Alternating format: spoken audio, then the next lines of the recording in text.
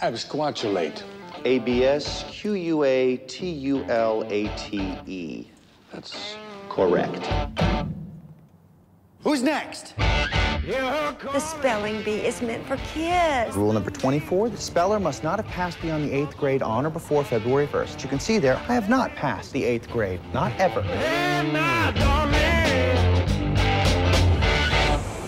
Hi, I'm Chaitanya Chopra. What's your name? Spin it around. What was your winning word? It was autofellatio.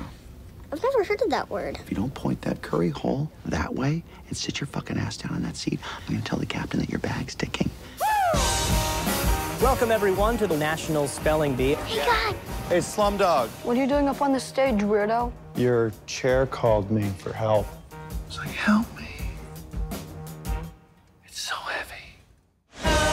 Why, at the age of 40, have you decided to annoy educators, parents, and children by forcing your way into a kid's spelling bee? Can I give you a little journalistic advice? I know you're not suggesting that I let you fuck me again.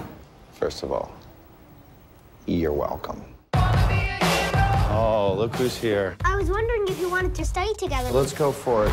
All right, so you don't have any friends. I bet you crush ass, though. You make up for it with the women? Nope. When I do get one, it's going to be a girl with nipples. They all have nipples, pal. No, they don't. They do. Hit it.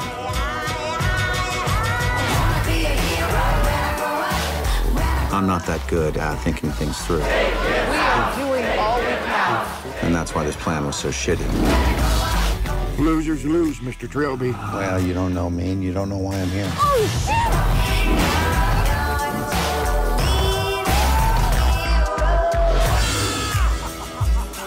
You're an asshole. That's a child. Yes. So why don't you take your potty mouth, go locate your preteen cocksucker son, and stuff him back up that old blown-out sweat sock of a vagina and scoot off to whatever shit-kicking town you came from.